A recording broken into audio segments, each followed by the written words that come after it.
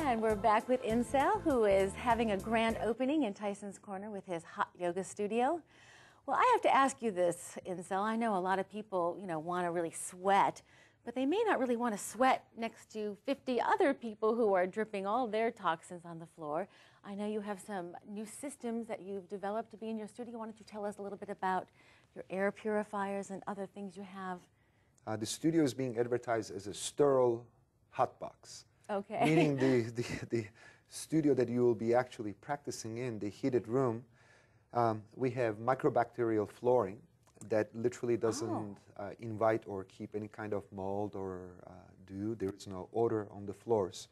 The flooring is the specialty flooring that is used in emergency rooms. And our room is regulated by the oxygen level in the room, not necessarily by how much heat, how much humidity. The humidity and the heat set, 105/40. Okay. The only thing that's being regulated in the room, the circulation of the clean air. So once the oxygen level drops, the ventilation system kicks in. Literally the entire room, under 5 minutes, 2,000 square feet is cleaned with new, fresh air. I think I want to have you tell us a little bit about your own story, because your own personal transformation, both physical and mental, but I think a lot of people will be curious about the physical transformation that yoga did for you. Was born in a tent in the desert, grew up as a Sufi, whirling dervish. I had a lot of parallels with yoga. However, never done yoga in my life except 10 years ago.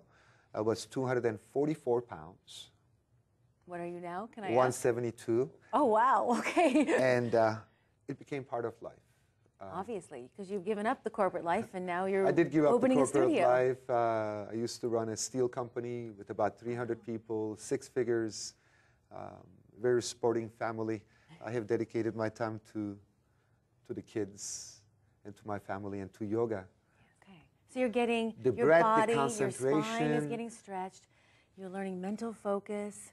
And you're listening to your breath and you're exhausted. And for 90 minutes, all those 4 things together, somehow responsible for the corner of the brain that's in charge of awakening. So in that room, you are transforming physically, but also it's spiritually much more and than mentally. that. It's much more than that. You're gaining confidence. You're bringing courage to your mat every day. They finished the class by saying namaste. Would you please tell us what namaste means? When you see namaste to somebody, you're basically telling them you see the light in them. And they say namaste to you, and they tell you they see the light in you. So you're basically telling each other that you see the mighty and the light in each other. Well, I'd like to say namaste to our viewers, and thank you so much, Insel, for coming and joining us today. Thank you very much, Sharon. Thank you.